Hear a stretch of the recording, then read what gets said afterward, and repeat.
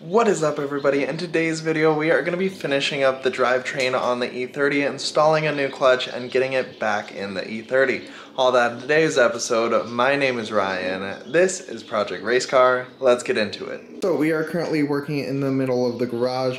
We needed to install the new clutch and fix a coolant leak, and I went ahead and did this off camera. I pulled this off and added a full new gasket and made sure that everything was good and that there was going to be no leaks. If you guys didn't know, I am using the TF Works flywheel and the adapter plate, and we are going to be using the Clutch Masters FX400. It is a 6-puck clutch and should be perfect. It has a flywheel side and a clutch side, and so we are just going to go ahead and line this up and get this thing ready to go. I got some brake clean on the pressure plate, so we should be good to go. It is all clean, and we are just going to set this guy up.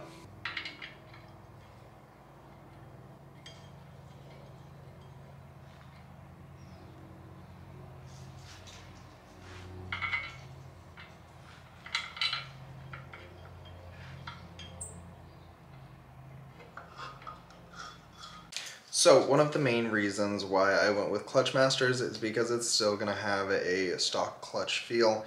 It's going to be able to handle up to 550 horsepower, which will be a ton in this car. So I don't know if we'll ever get to maxing out this clutch, but it's going to do great in terms of the power level that we throw at it. And so I figured for the price, for the drivability, since it is still sprung, it won't be as aggressive as something, you know, that would handle more power.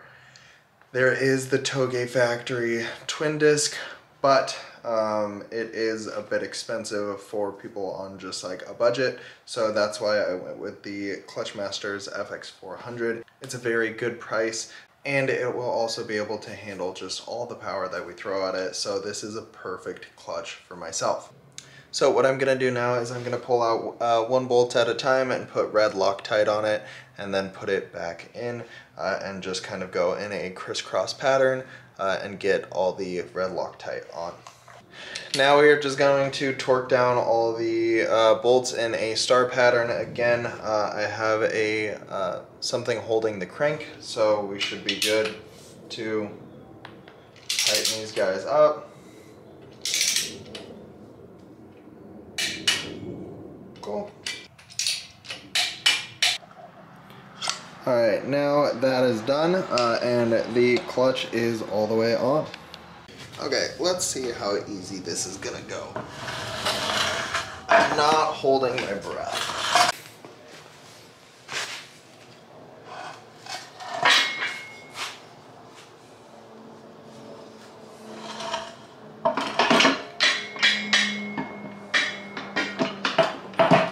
Oh, perfect. Nice. And down here.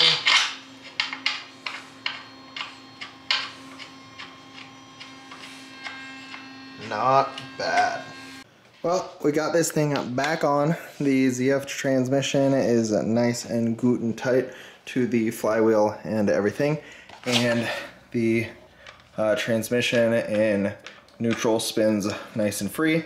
So that means that it is connected, because when we put it in gear, it stops, which means it's connecting the transmission to the front. Okay, so this morning I've been working and the engine is ready to go into the car. We have it all on the engine hoist, the transmission is on, and Greta is ready. So I'm gonna put the camera down.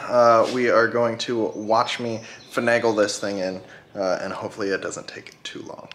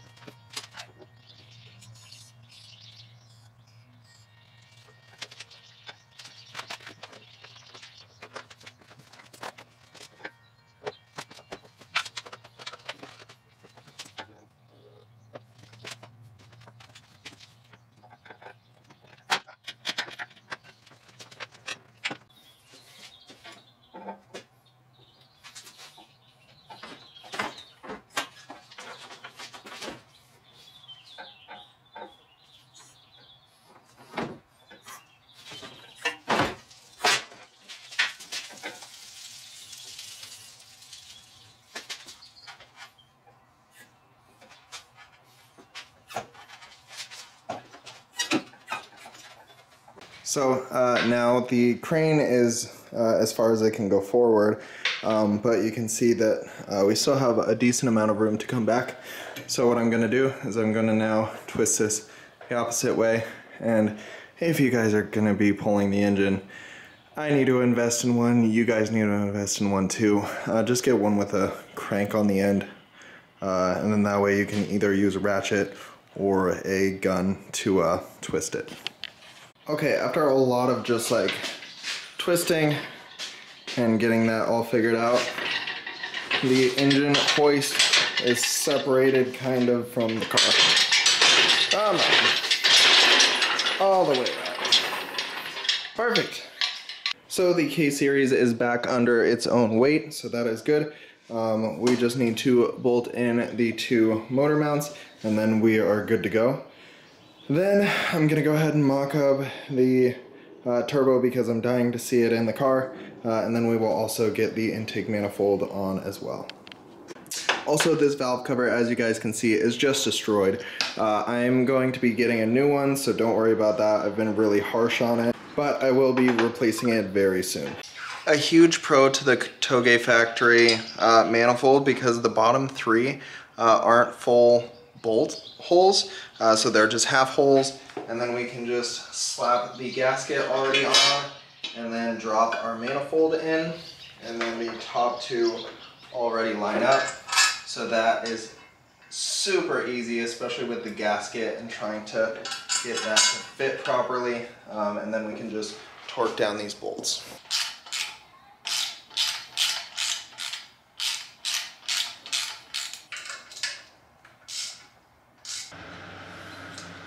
Let's get this big turbo done. There we